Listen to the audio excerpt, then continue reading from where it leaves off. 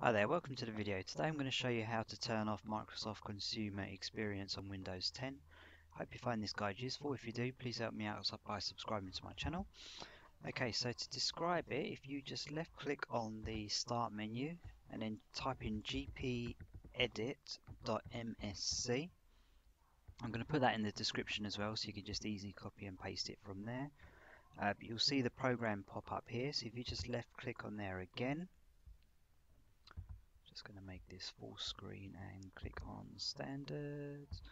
So we need to browse so under computer configuration, if you double click on administrative templates, then Windows components, then if you left click on cloud content, and on the right here, turn off Microsoft Consumer Experiences. So if you double click on that, free options, so not configured, enabled and disabled.